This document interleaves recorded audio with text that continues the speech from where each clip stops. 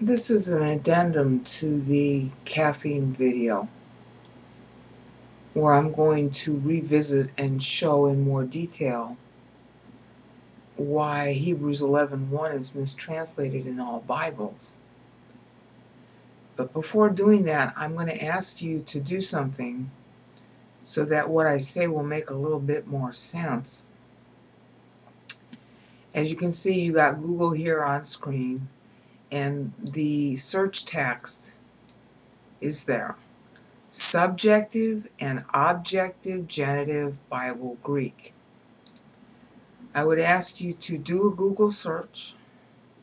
I would ask you to read some of the links that you find. Pick the ones you want. I belong to Be Greek here, but I can't post there because I won't use my real name. But you're going to find a lot of posts there on this topic. They're by scholars, current scholars, okay, who are teaching Bible Greek at university, etc. Whether they believe in Christ or not, I really don't know, because it's not often talked about. I'm sure some of them do, but you don't have to believe in Christ to be a Bible scholar, okay? So I would really ask you to review that, because it's going to be key to understanding Hebrews 11:1. The other thing I would ask you to do is to carefully consider um, carefully consider the importance of getting a Bible verse right in translation. One of the problems that we keep on having in society in general is that people just go along with what the majority opinion is. And that's frequently a criticism by atheists of Christians, is that we're just going along to get along. But the atheists themselves actually base most of what they say on hearsay, consensus hearsay.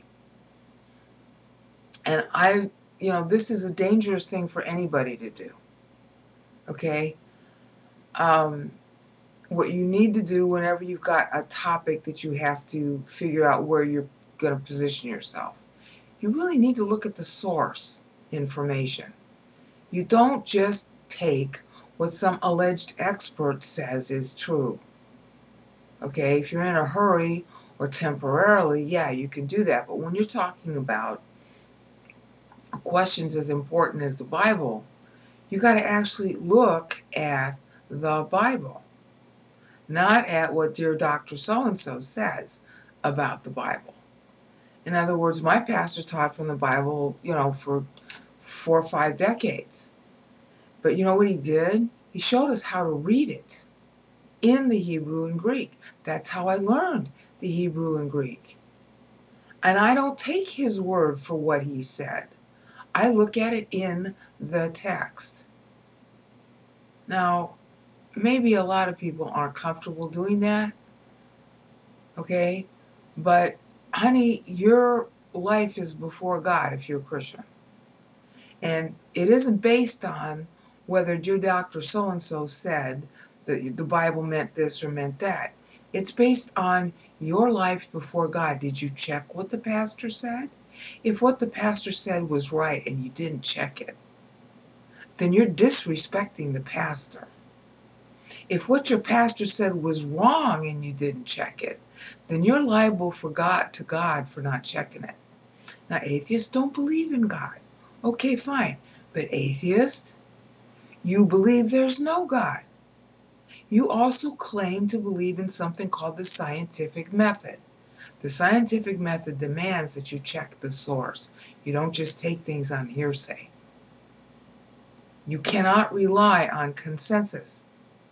100 years ago, the consensus was that if you had a disease, you had to be bled.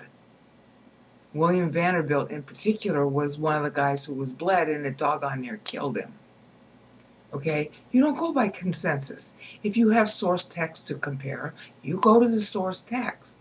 And if that source text is in a translation, the first thing you should do is suspect the translation. Okay?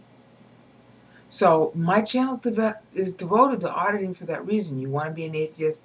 Fine, I'm happy for you. I'm not criticizing your belief. What I criticize is lack of homework. And there's two kinds of lack of homework going on here.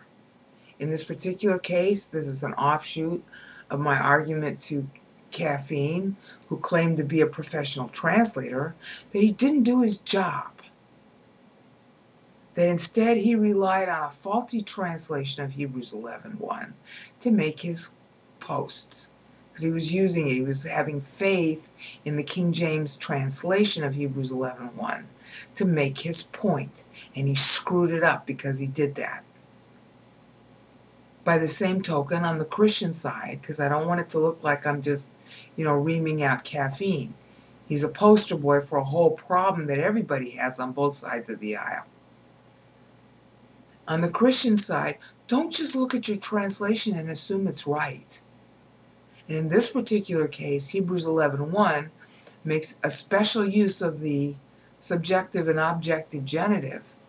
And because the scholars were in a hurry and didn't pay attention when they translated it, they screwed up the translation so bad that the entire point of the chapter is missed. Okay? That's why I've got to make another video on Hebrews 11:1 in the Greek and show you about this. And that's why you have to look this up and understand it before you see the next video on this. So now we're sort of moving off the criticism of Cafeeine and moving on to the general criticism of the fact that Hebrews 11:1 is mistranslated in every Bible that you can pick up. That's criminal. If we're Christians and we claim to love God, then we ought to get our translations right, and when they're not right, we ought to admit it instead of repeating the error generation after generation. That's exactly what happened with the King James. Is that people were, oh, it's the King James.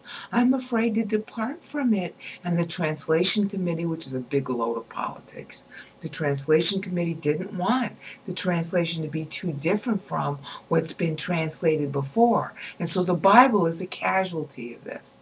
God's word is being compromised in the name of tradition, in the name of go along to get along, in the name of what some alleged experts said was the translation in the past. That's unforgivable. No wonder the atheists accuse us of being irrational. And it's certainly irrational not to recheck the translation, as you'll see when I do the next video. Now there's one final thing that I need to cover here. Okay? When you read this stuff, don't just read one source. Read multiple sources, because some of them are right, some of them are wrong, some of them are more detailed than others, and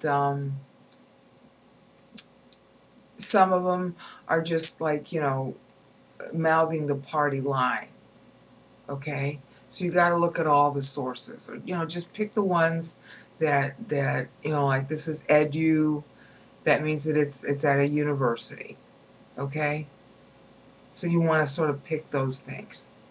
All right, that's all for right now. Again, we're going to look at the source text. Whenever you got something going on, you look at the source. You don't just take somebody else's word for it. That's why I make so many boring videos. I want to show you the source, so you don't have to take Brainout's word for it. You can see it for yourself. Peace out. Next video will be on Hebrews 11:1.